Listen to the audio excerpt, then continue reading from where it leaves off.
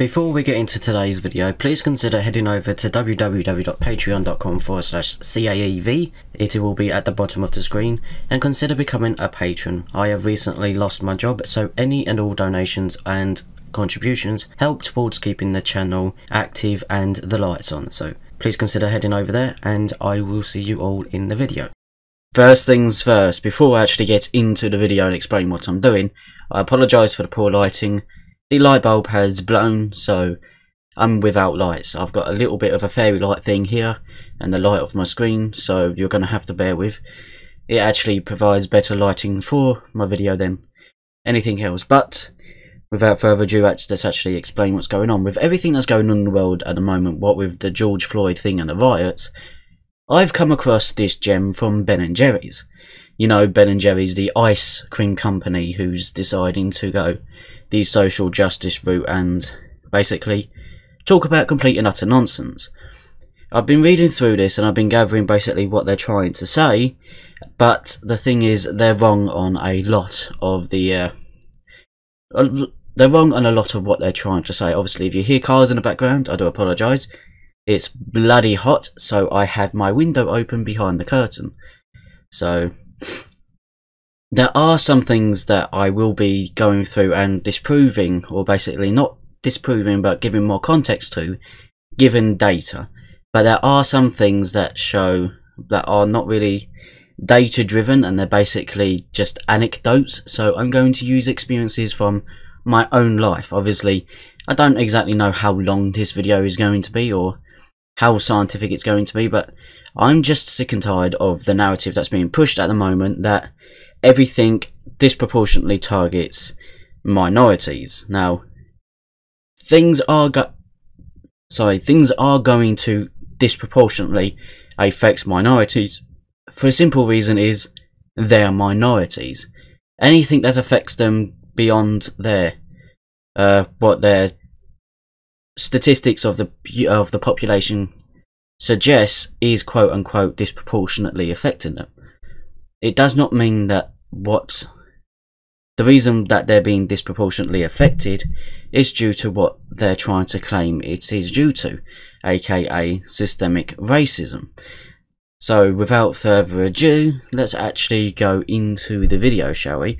7 reasons we know systemic racism is real by Ben & Jerry's. It wasn't too long ago that a lot of people were talking about a post-racial America. We had elected a black president for the first time. Most of this stuff that you're going to be actually quoting happened under Obama, but let's not talk about that, shall we?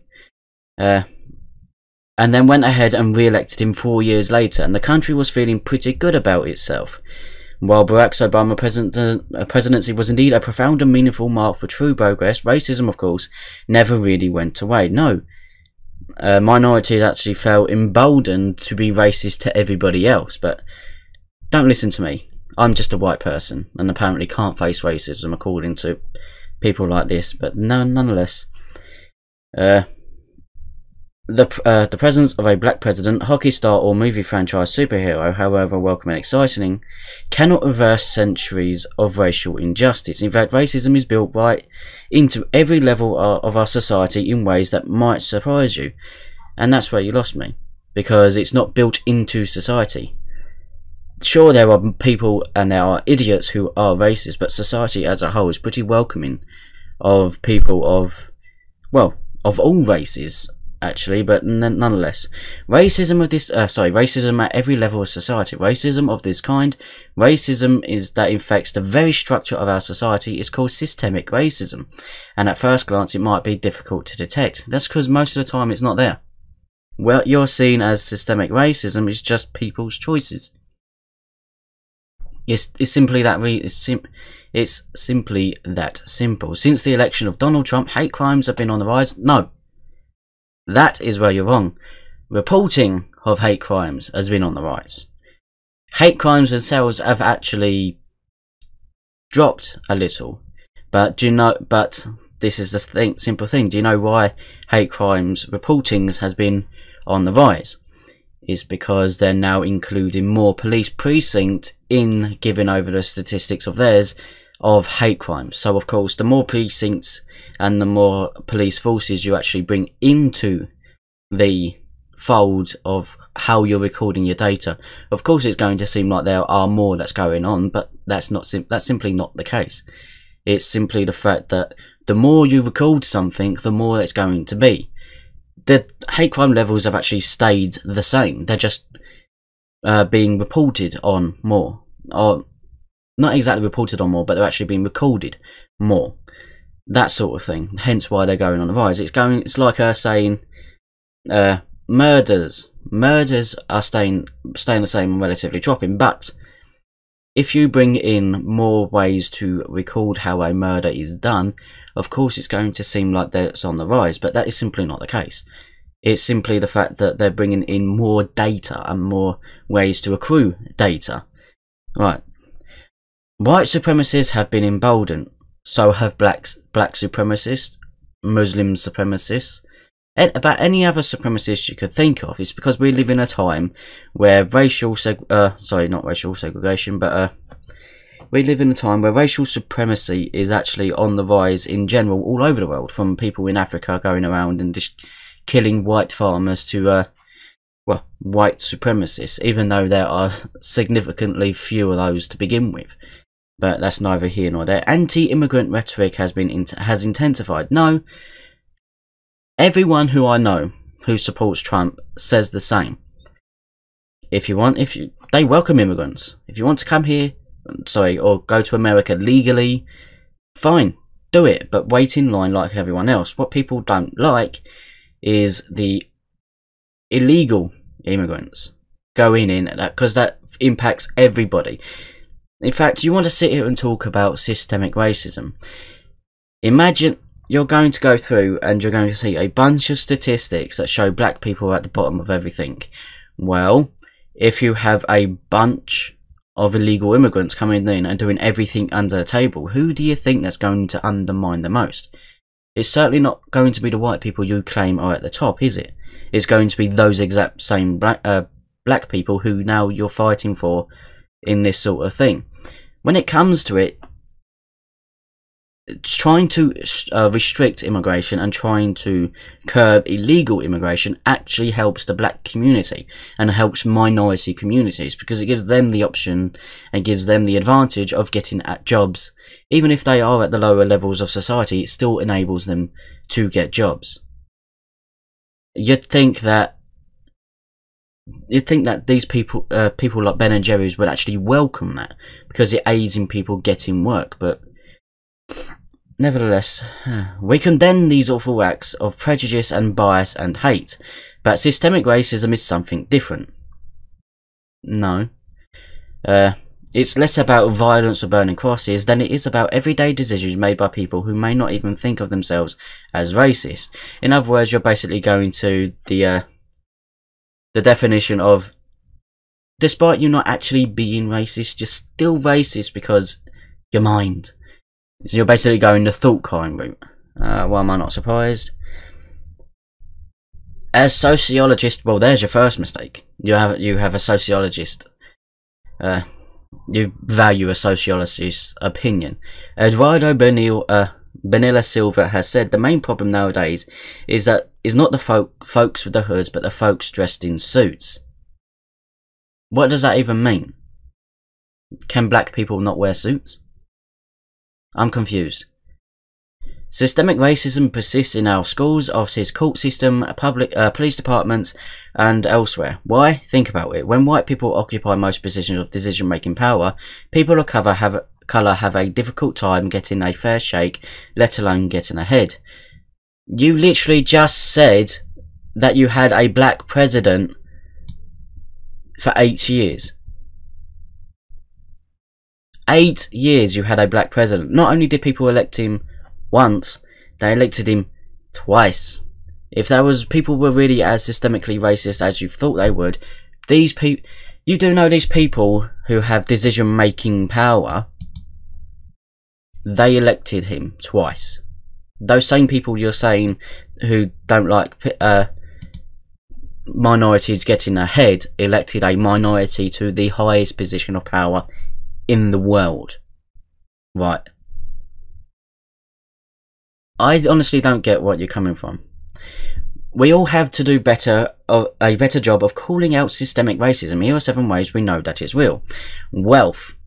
This should be a fun one. According to one study, white families hold 90% of the national wealth, Latino families hold 2.3%, and black families hold 2.6%. Well, if that's the case, surely Latino families, which are predominantly white Latino, are the most impacted. But no, apparently you go straight for the black families. But nonetheless, not only that, the Great Recession hit minority families particularly hard, and the wealth gap has increased. Think about this: for every $100 white families earn in income, black families earn just $57.30. That's almost unbelievable, and it's a huge racial justice issue. Now do Latino families, because I'd absolutely love to hear that. But that's neither here nor there. Let's actually go to the highest earners in America by race and ethnicity, so it's not just being broken down by a simple thing. List of ethnic groups in the United States by household income. When it comes to those who earn the most, Indians, i.e. people from India, hold the most at almost twice what white Americans earn. Median, of course. And, well, that's what? Over 4 times what black or African Americans earn. But let's actually go via ethnicity, because as you can see here, I'll actually zoom in for you guys. No 2 white ethnic people earn the same. There's differences between so many different breakdowns of white people. This is the problem with doing averages. You end up with things that don't actually make any sense. Like Indian Americans, they make the most, and then it's Australian Americans, South African Americans, Taiwanese Americans. You got East Asians. White people are actually 3rd highest earners.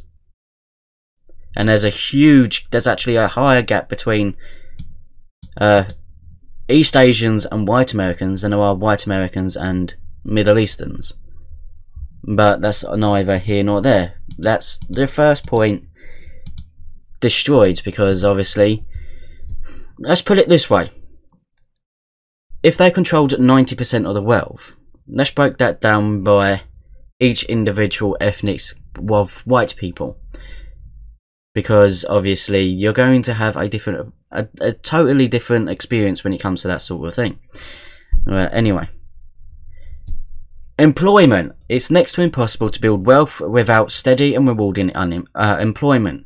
But the black unemployment rate has been consistently twice that of whites over the past 60 years. No matter what has been going on with the economy, whether it's up or down, maybe higher education would help out with that. Well, according to data, blacks with college degrees are twice as likely to be unemployed as all other graduates. That's because when it comes to blacks with college degrees, they're less likely to want to work menial tasks such as McDonald's, cleaning up the street, cleaning toilets, or that sort of thing. Now, I'm not saying they should have to if they have a college degree, but it is one of those things. When it comes to that sort of thing, white people don't really give a rat's ass what they do as long as they do a job. That's exactly how I am. I'd rather have a job cleaning toilets than no job at all. But that's just me. I suppose that's the work ethic I've been brought up with, and that I'm physically disabled. So there we go. That may be because one study found job applicants with white-sounding names get called back about 50% more of the time than applicants with black-sounding names, even if they have identical resumes. But what is a black-sounding name? Are you stereotyping blacks to having weird names? because I have a white friend who has one of the weirdest names you could ever think about, and his name has never been a problem. But again, that's neither here nor there. When it comes to this sort of thing, when it comes to wealth, here's the unemployment numbers from last year to this year. Now, we've been in the middle of a recession since then, but if we go to whites, from total 16 years and over, when it comes to being unemployed, white people have stayed relatively the same. But, and here's the big but, if you can see that right next to white, it says black or African American. When it comes to it, blacks versus African American have had the highest fall in unemployment. When it comes to white people, it was a 0.1 difference in a drop. When it comes to black or African, it's 0.5%. When it comes to Asian, it's gone up by 0.2%, and when it comes to Hispanic or Latino, it goes up by 0.3%. The people who tend to be getting jobs these days and having unemployment fall are, well, black or African. They tend to be getting the most jobs lately. When it comes to, but this is the point. Most people, these people don't want to look up these actual statistics to actually have a look at what is actually happening. When it comes to black unemployment rates, they're falling the most, which means black people tend to be getting jobs more than any other race. But there we go. As education, let's discuss education a little more in depth. If you thought that preschool at least was racism free zone, well, consider that while black children constitute 18% of preschoolers nationwide, they make up nearly 50% of suspensions. When all age groups are examined, black students are 3 times more likely to be suspended than white students, even when their infractions are similar. I don't see how this is an issue. I honestly don't. You may sit there and call me racist for this sort of thing, but I honestly don't see how this is an issue, even when their infractions are similar. Okay, what are the benchmarks for why they were suspended? Did they continue to do it? Was it just a one and done, or was it over a period of time?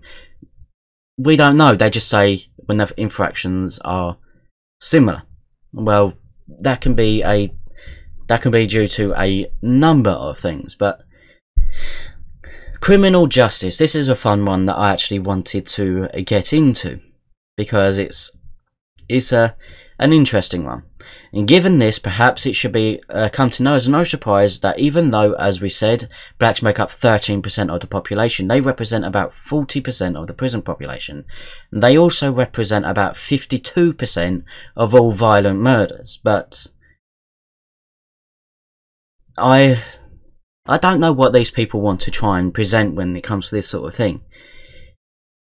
If you disproportionately affect crime, you're going to disproportionately be thrown into prison for it.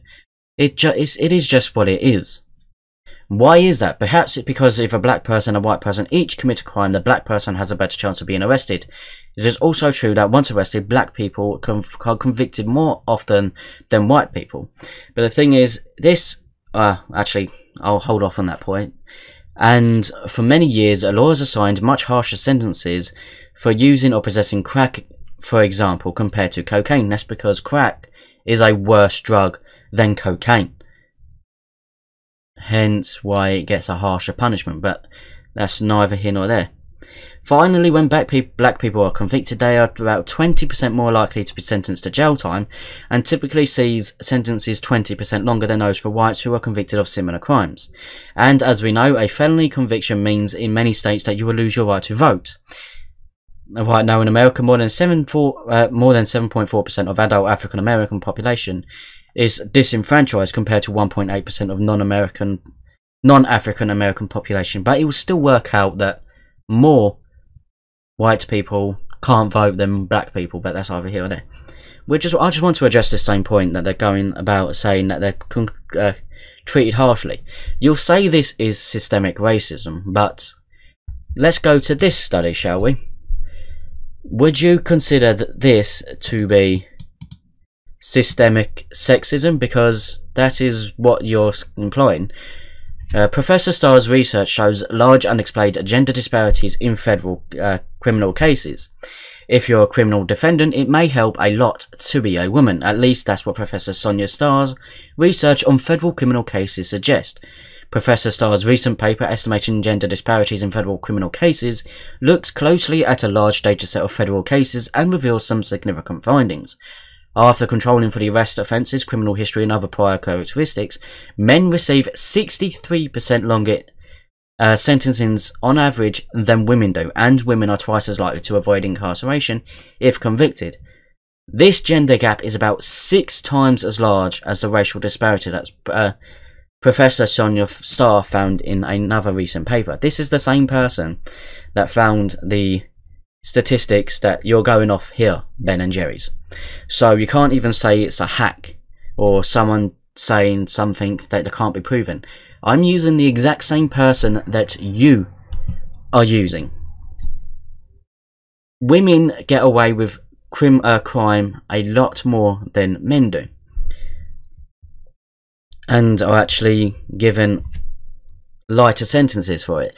Now, given all of this, would you say that this disproportionately affects men and that America is a systemically sexist country? Not against women, against men. I notice you don't seem to be pointing this out in your statistics here, like, because you don't. I expect you don't want to, given that you're a feminist company. But all of these here disproportionately affect men. Why don't you want to admit that? I know you have narratives to push, and I can respect that. At least you're not hiding the fact that you have narratives to push. You openly push them like you're doing here. But that's neither the case. And obviously, it goes on about housing. Well, I can be considered what has been legally classed as homeless a couple of times in my life, because we've not had a permanent fixed abode for more than X amount of time. But it basically goes to say that black ownership is now an all-time low, 42% compared to 72% for whites. Well, recently there's just been riots where people's houses and companies and businesses and stuff like that has been burnt to the ground by these same people that you're standing up for. But that's neither here nor there. Surveillance. This is a fun one. If you're white, you don't usually need to worry about being monitored by the police, but the day-to-day reality for African Americans is quite different. More than half of young black Americans know someone, including themselves, who has been harassed by the police. I have been harassed by police. I don't have a criminal record, but I have been harassed by police. It's because I grew up on a council estate. Or, sorry, not a council estate. Many council estates. And in case you don't know, but here in England, council estates have sort of a stereotype about them that that's where all the crime tends to happen. That's where the riffraff goes, that sort of thing. And I'm not sure how to tell you this, Ben and Jerry's, but when it comes to it, when out of all the council estates I've lived on, there's only been 2 that had a minority family. So if growing up on a council estate with 99.9% other white people, or sorry, many council estates with that many white people, you can't exactly say it was a stereotype based on race. It was just because of how people acted. I'm sorry, but if I was to go into a shop because I grew up on those council estates, and obviously you can easily identify people who are from those council estates because of exactly how they dressed. I was followed around shops more times than I could count. It's something you get used to, because obviously you're like those people who have been stealing from the place, so you have people keep an eye on you a lot more than, say, if there was a posh person to walk in. let's put it this way. Where I was from, I was more likely to be followed around the shop and watched because of how I dressed and where I was from than, say, a black person going in with a jacket and tie. It's just how it was. It's not because of my race, and it's not because of other factors. It's the simple reason is I grew up on council estates where the amount of crime came from. Now, obviously, again, I do apologise for any noise outside, because obviously I do have my window open, so you're just going to have to bear with any sound you can hear. Healthcare. African Americans in particular face discrimination in the world of healthcare too. A 2012 study found that a majority of doctors have unconscious racial biases when it comes to their black patients. Well, how the hell do they know if it's unconscious? Because have you noticed they put this in big letters, have a bias, but put it teeny tiny that it's unconscious racial bias. Everyone has a racial bias. It's that simple. Black people have racial biases. Barack Obama would have had racial biases. He would have been more... In fact, he did. When it comes to anything like police shootings, he often ignored white people shot by police and focused exclusively on black people shot by police. That in itself is a racial bias, and it's one presented by a black person, but that's neither here nor there. And black Americans are far more likely than whites to lack of access to emergency medical care.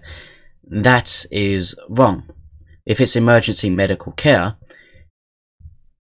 they can go into an emergency room or a clinic. That's simple. They're not denied it because they're black. They just tend to not go to the hospital. Don't ask me why. That's on them. I can't tell you what they think, but there we go. The hospitals they go to tend to be less well funded and staffed by practitioners with less experience. But even black doctors face discrimination. They are less likely than their similarly credentialed white peers to receive government grants for research projects, and it seems like facing a lifetime of racism leave African Americans vulnerable to developing stress-related health issues that can lead to chronic issues later in life. Now do white people. If facing racism their entire lives can lead to chronic issues later in life, imagine what white people develop when they're told from the day they're born up until the time they leave college that everything they do is racist. They control a system of racism. They need to unpack their racism. They need to be clear of their unconscious biases. They need to address their unconscious biases. They need to address their unclear racism, this, that and the other. Imagine what they can think, or imagine what they can go through. Imagine what they face or what they feel if being a victim of racism leaves African Americans vulnerable. Then surely being talked down to and spoken to exactly like white people are spoken to, like you're speaking to white people. Imagine that. Yeah, let's be clear. Systemic racism is a corrosive and widespread problem in our society, and we all need to do a better job of confronting it in our towns, in our neighbourhoods, and in ourselves. Imagine every single day of your school life, you're being told that you need to address the racism in yourself, and it doesn't matter whether you yourself are actually racist or exhibit racism. You're unconsciously racist, your society is racist, your neighbourhoods are racist, you're racist, your siblings are racist, your family's racist, the whole system you know it is racist. Imagine you have to face that.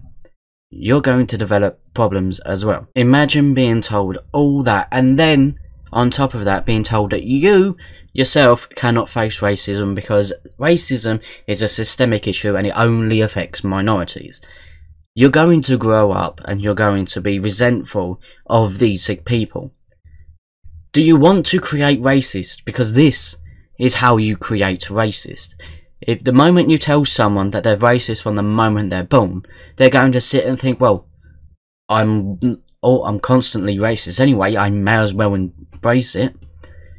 It's like me, if I'm told I'm something, I'm going to simply say, well, yeah, of course I am. Now, let's get back to the issue. It's the same when I argue with a feminist online. And she'll sit there and she'll call me an incel, she'll call me a misogynist, she'll call me a sexist, she'll call me any name under the sun. to try and not address the points I make. And this is exactly what these people like this try to do. They'll sit there and call you racist left, right and centre because they don't want to address and don't want to face, or don't want you to actually realise that what they're spewing is total utter nonsense. Anyway, let me know what you guys think in the video. Sorry if its video is actually a bit longer than intended. I was just wanted to ramble on and make a decent enough video for you guys. So anyway, let me know what you guys think about this whole situation in the comment section down below, and I'll try to get to every single one I can. Obviously, head to the link in the top in the description and on screen, and consider becoming a patron to keep the channel up and running. I appreciate you guys to no end, and I'll see you all in the next video. Bye for now.